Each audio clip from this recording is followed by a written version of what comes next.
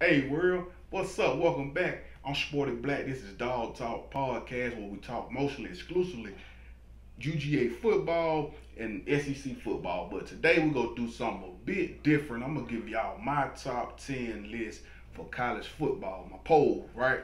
So this poll is the only one that matters because the AP poll is biased, the coaches poll is biased. My poll is very unbiased and it's the closest thing you're gonna get to identifying the top 10 schools in America, you know, on the FBS level.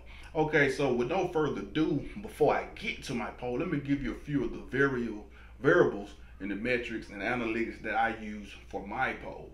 And what I do is I look at what you got coming back from last year, meaning how many players you lost, the impact of those players, like how many returning starters, how many returning lettermen, and then what you got coming in for what was your recruiting ranking and how many blue chips, meaning 4 or 5 star recruit that you brought into your roster, right? So because my poll, depth means a lot. And it also, my poll is a reflection of what have you done on the field this year, right?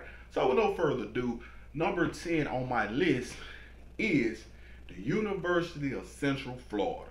University of Central Florida, they went undefeated last year. They got no respect from the polls. They was totally, people was biased towards them.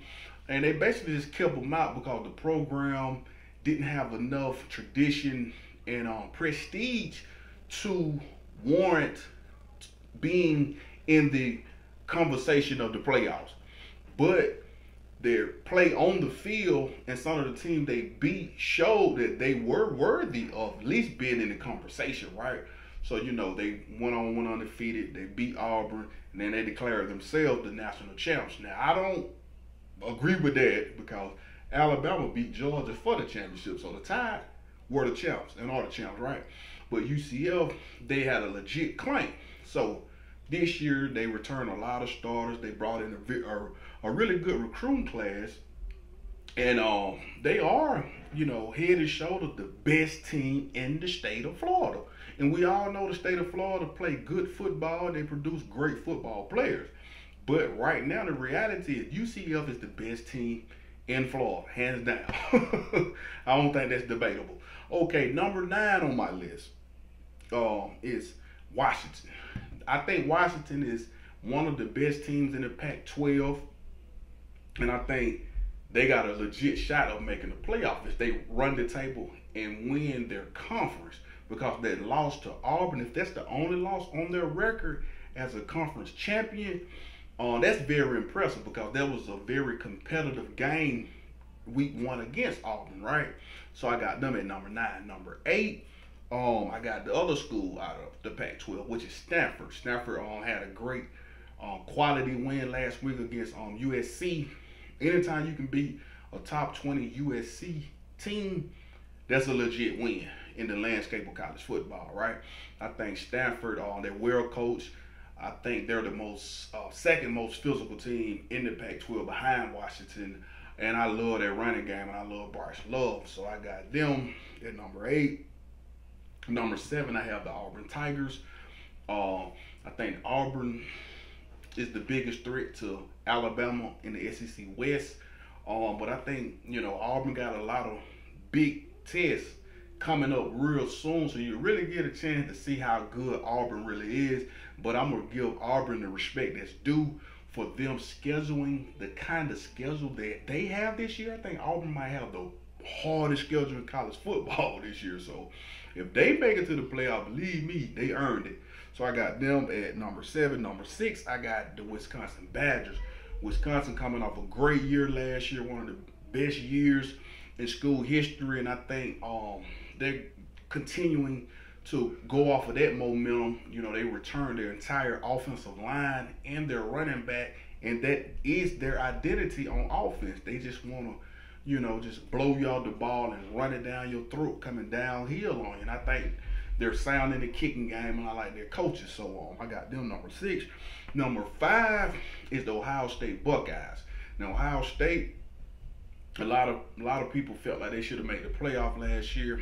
I don't think they should have. The loss to Iowa eliminated them in my mind. So, but that's a whole nother topic. This year though, they returned a lot of starters, and they also recruited a great class, man. And I think the quarterback they have now, I think he's light years ahead of JT Barrett. So they got better at the quarterback position. So look for Ohio State to make some noise this year. I got them at number 5. Number 4, I got Oklahoma. Oklahoma made it to the playoff last year, and they've been running the Big 12 for the last 4-5 years, and I don't see that changing anytime soon. The quarterback they got, he's good. He's going to play big league baseball next year, so he got the one shot to try to do something special this year. So I think they're going to give it all they got this year. Not to mention they got people from the NFL coming in, talking to the offensive coaches and Lincoln Riley, the head coach, about different offensive philosophies for the NFL. So, you know, their offense is very innovative. So you got to give props due. So I got them at number 4. Number 3, I got Clemson Tigers coming in at number 3.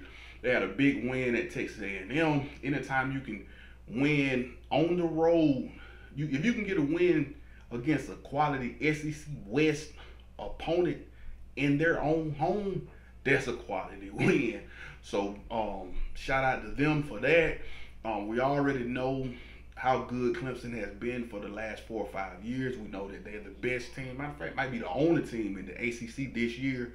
And then for as quality of roster and just depth, oh man, they elite. they elite. They deep.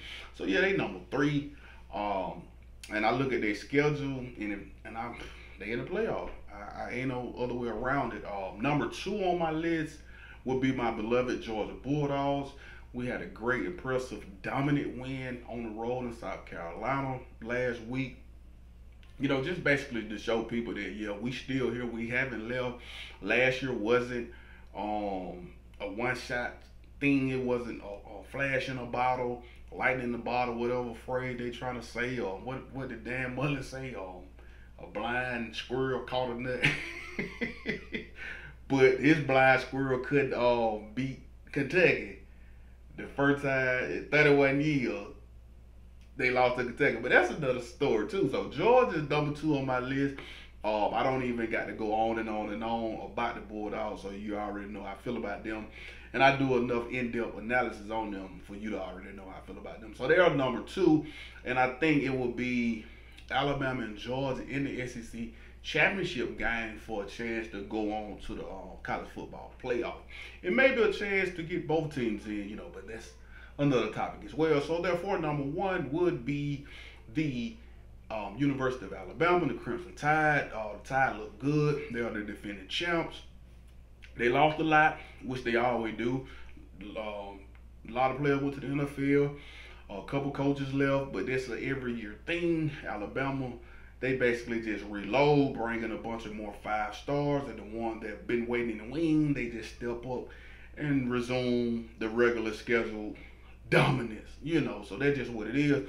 They're the number 1 team, and they just the king of the hill. Somebody knock them off, you know. So that's my top 10 college football teams in America. I need y'all to jump in the comment section and let me know, do you agree or do you disagree? And you know, tell me some of y'all list, the top 5 or top 10. It don't matter, just drop it below. Other than that, that's about all I got. If you're new to the channel, make sure you hit that sub button. I mostly do hip-hop commentary, I'm warning you now, but I also do college football. And all my college football stuff on my channel is located under the playlist titled Dog Talk. So check me out. I'm Sporty Black. I'm gone. Go Dogs.